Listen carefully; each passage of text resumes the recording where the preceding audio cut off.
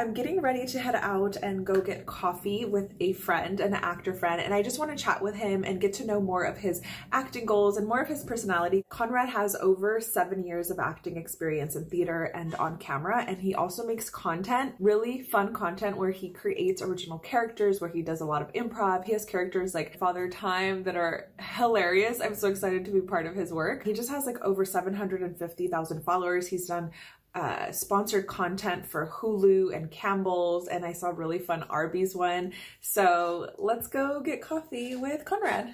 We're gonna just talk acting and see how we can collaborate together in the future. We met at the Aura casting event in 2022. We just said hi and I was like, let's work together. And I had never even seen your stuff, but right after I said let's work together, I said, wait, let me check out your stuff first and then let's work together. You had to make sure I was legit, right? You're like, I don't know what this guy does. Yeah, because I knew you made like online content for like Instagram, TikTok, but I was like, okay, but what kind of content? Has that happened to you when somebody's like, let's work together, and you're like, no? See, the crazy thing about this is actually my first collaboration, period. Yep. When it comes to like the online content, yeah.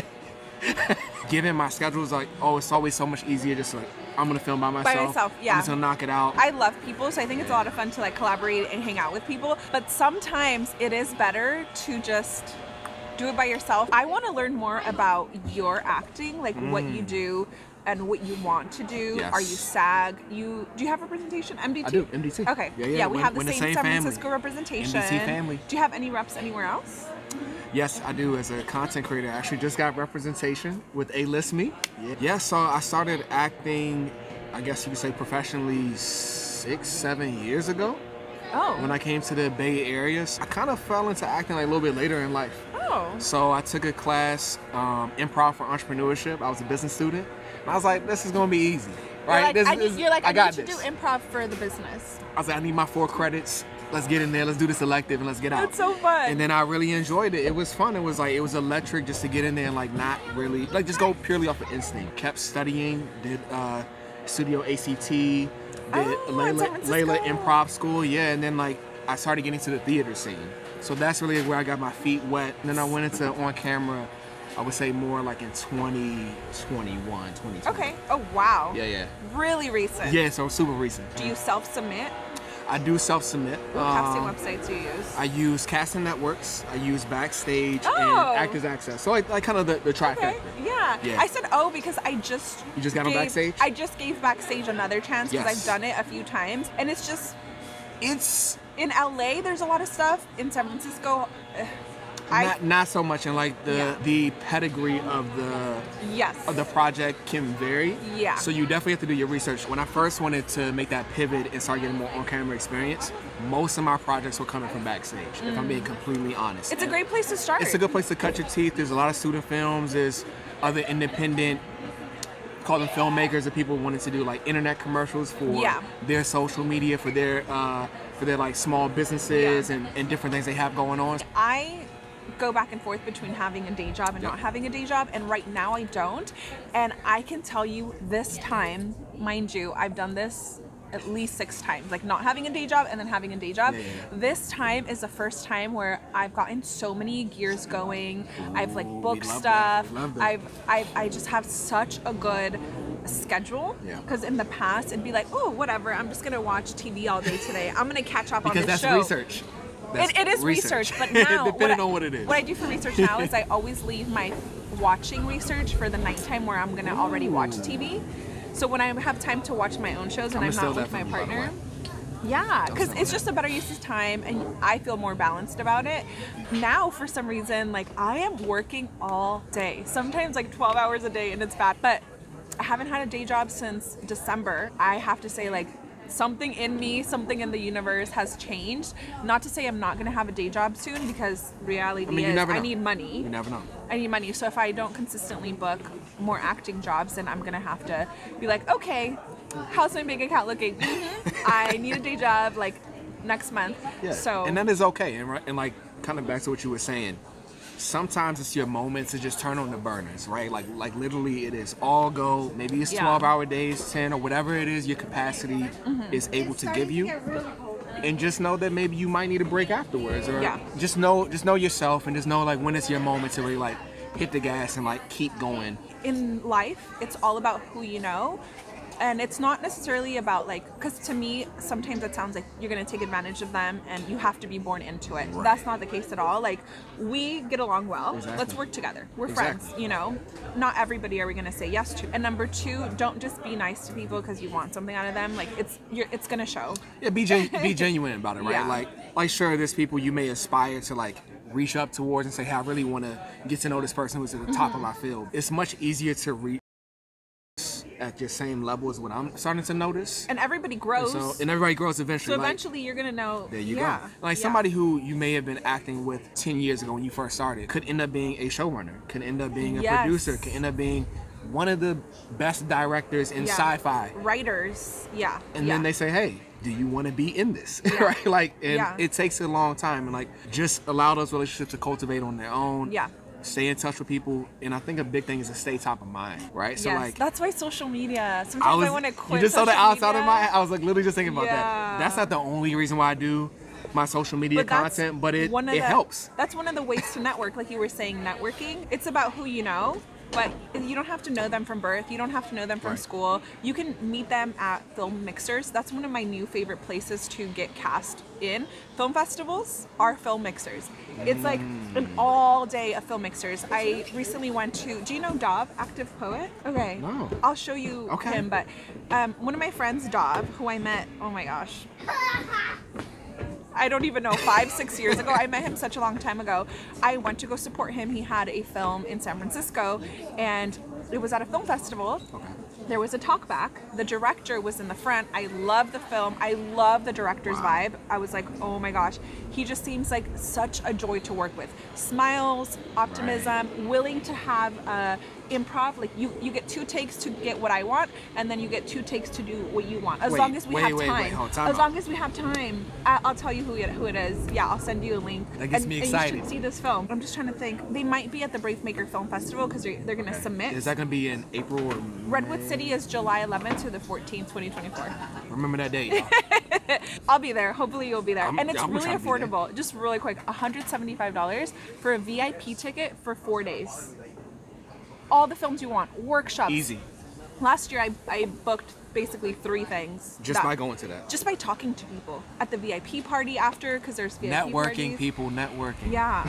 It's really worth it. And do it genuinely, like I was saying. Because there's some people who literally will be like, oh my God, let's go talk to him because of this. And I'm like, I'd rather just like chill, like, yeah, if I already know your work or something, but sometimes they're like, oh, they're a casting director, we have to go talk to them, and I'm just like, so they're pretty much only targeting like casting directors. They're targeting like certain.